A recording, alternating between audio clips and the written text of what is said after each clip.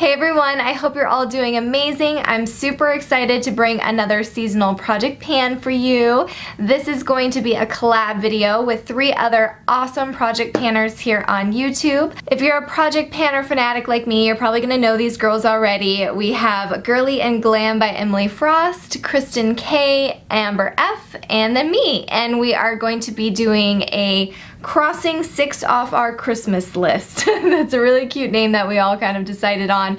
And we are picking 6 high-end products for this project as well. We wanted to come up with something a little bit sassier than our normal, you know, seasonal pan, so I think that it's a really cute idea. If you guys are interested in joining, please do, and then let us know so that we can check those videos out. I will be linking all of the other girls' channels and their intro videos down below. We're all posting our videos by September 18th. That's the day you will be seeing it, and then we will do kind of our updates probably on like a 3 to 4 week basis. It'll be kind of dependent on how other people are gonna do it. I know I will probably be doing it about every 3 to 4 weeks to kind of let you guys know my progress. Let's check out the products that I've picked out for me trying to cross off my Christmas list.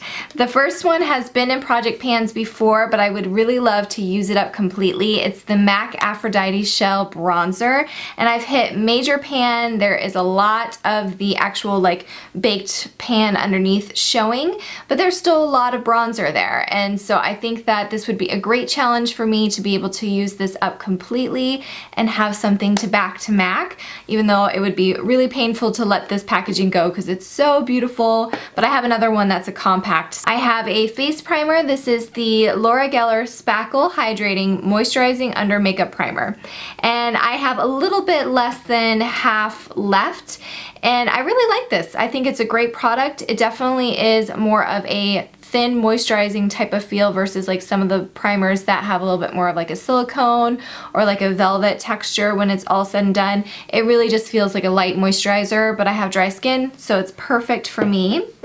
I have the Bare Minerals Concealer in Well Rested. I've had this in my collection for quite a while. I sometimes, you know, like neglect it, so I thought it would be good to pull it out and actually use it up completely.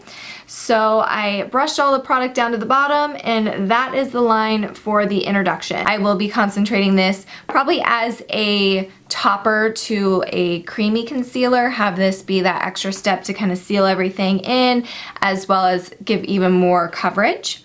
This has also been in a project pan in the past, so you'll see some marks from past ones, but I, for some reason, can never use it up. So this is the Stila One Step Prime Color in the color Kitten, and I am right here. This kind of larger line is where the intro will be for this project pan, and I use this as a highlight. I think I'm gonna also kind of mix a little bit of it into my foundation because I know I wasn't using that for previous project pans. You can also use this as a lip color. It's not cute as a lip color in my opinion. It really makes your lips look very dry, but as a highlighter and a kind of mixture into my foundation, I think I'll be able to use this up. Finally, I have an eyeliner that I've been really loving lately. It's the Kat Von D Puro Amor eyeliner. I don't think that you can even purchase this anymore. This was like a deluxe size sample, but I just use it for my waterline, so it takes a really long time to be able to use it up. But this is where the intro is going to be, and I just measured it from the very end of the pencil, even though I know I'm not going to be able to sharpen it all the way down there. The last product is something that I just pulled out in a weekly makeup basket, and I thought it would be a really great fall and winter color because it's got a lot of red to it. I'm wearing it today, but it's more of a neutral everyday red where, you know, it's not that bam in your face red that you might not want to wear every single day, even though it's gorgeous. I love me a gorgeous red, and this is how much product there is in there left, and I measured it from where the plastic ends. And these are, I didn't even say what it is. This is the Buxom Big and Healthy Lipstick, and this is in Monaco. I don't know, is this one that actually has a sharpener? Oh, it does. Perfect. So these, oh, it doesn't. It's just the bottom that I just ripped apart. A lot of these actually have a sharpener on the bottom, but this one does not. But I didn't break it completely, so that's good. So those are my 6 high-end makeup products that I would like to use up by Christmas. It'd be excellent if I can use all of these as well because it will go towards my total goal, which is my 2016 makeup use up challenge where I'm trying to use up, I can't remember, 75 products, I think, makeup products by the end of the year. If I can use these up, that will be 6 more to add to that.